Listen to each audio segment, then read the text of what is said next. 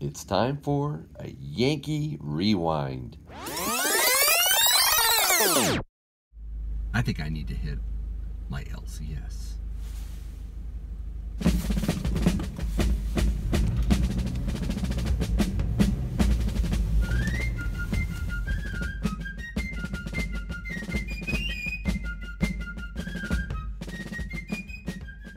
LCS is in the Queen City, Manchester, New Hampshire.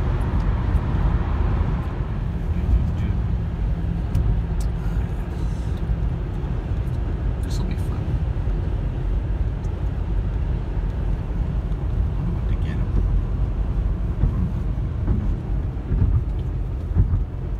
I don't know. Backyard bullying really went all out. Alrighty.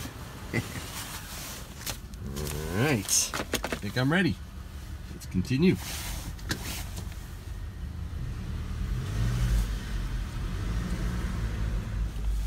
Alright. Well, they're open. Cool.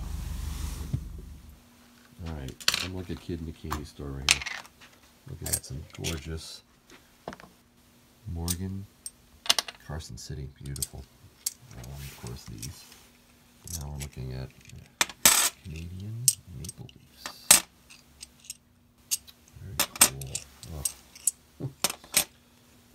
Halves, I don't know, probably $300 or $400 face. So we have the equivalent of a couple of bags at least anyway. Wow. Okay. He's gonna check for some scraps, see if he has any left. And he's got Mercuries, but they're part of a someone has sold like hundreds of dollars of worth of face value and mixed in. He hasn't picked through it yet, which he has to, but he can get Benjis and Walkers for us, I think, and maybe pick through a few Mercs for us. So I can take a look and see what these things cost me, and I can sell it to you for that at my cost. oh, wow. But I think that was purchased when silver was right around 16, so because they're out here. Okay, cool. All right, he's going back there to check out some other scraps, see if there's more. This is 3 9s, so I think IS is getting that. And we'll fight over these Canadians, and then we'll take a look at some, see what he has for Mercury dimes. We got a couple more. Ooh, that's a nice coal. Yeah, that one might see if we can get. And then this guy, FDR. Triple nines, yes. There we go. Yep, 999. See what I can get with those. And of course not. All right, let's see here. Okay. Mercs. So we got $10 face in Merc, $10 face in Walkers. So that's a total of 20. Please. So this is selling me for 12. 1 times 20. 242 for that, and 16 each, so another 32, and 274 for that international stacker. And I'm gonna pick up these Canadians unless he gets upset.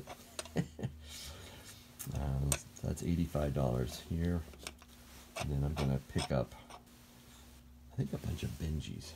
Yeah, let's add some Benjis to this stack. 4, 5, 6, 7, 8. $8. Yeah, wasn't that right? Yeah, I think so. And 97. 97. Okay. Cool. All right. Well, this is mine.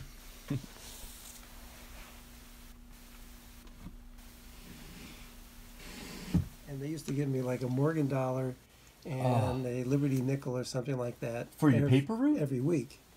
But I had to give that money to the paper company because I only got 2 cents, which is every day was, I had 35 customers, so every day was like 70 cents. So I had to buy these coins instead of giving them to the paper company. And so my father would loan me the money and so I could buy the coins, and I had to, pay the paper company. And then I had to do slave labor for my father to pay off these coins. To pay off the coins you're buying? If you were working, you were getting paid like 10 cents an hour if you're doing, and he had these great big gardens. So I was, digging around the gardens like all the time, all summer long and stuff. But, I really, got to be pretty good at collecting coins. Well, at what age? Oh, I started, I started about probably when I was 5. The thing I saw that was unusual in change, and I'd go through my mother's purse and I'd pull out the things like Barber dimes and things. Yeah. And I'd put them aside, and my father come home and I said, "Look what I found in Ma's purse," and he'd say, "Okay."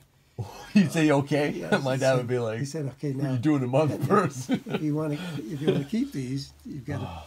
This is what you have to do to be able to keep this coin and everything. And my mother, she used to seed her purse. She used to, when she found things in change, she'd put them in her purse. Oh. But any case, the fact is that I was a coin customer for many more years than I was a coin dealer. I dealt with some of the worst human beings on the face of the planet. And I think if you look at some of the reviews that we have, I decided to be a different kind of coin dealer. I try to treat everybody, including the drug addicts who come in to sell me the junk they found. That's sad. But I'm just going to ask you, would you like to maybe throw something in there for our Mega Gaw? Sure, we can do something like that. Oh, that would be awesome. That is right here, Coin and Stamp Shop. There's Tim. It's an awesome guy. You got to check him out in Manchester, guys. All right, so yeah, thank you very much. What would you like to do? What could you do for us? A choice of a nice shiny silver quarter or a somewhat worn standing Liberty quarter, but still with a date. Oh no! Oh guys, what's Yankee gonna do here? I like the shine, but I have a feeling that a lot of people are gonna be yelling at me if I don't go with that standing. So I'm going to go with the standing, Tim. Sounds good. That's awesome. Thank you so much for giving that quarter to International Stackers Mega Gaw. Guys, you got to check it out. It's going to be live real soon. # Mega Gaw. Thanks again, Tim. Wow. Look at this. Wasn't that just awesome? Tim sponsored the Mega Gaw. But how will I get it to him?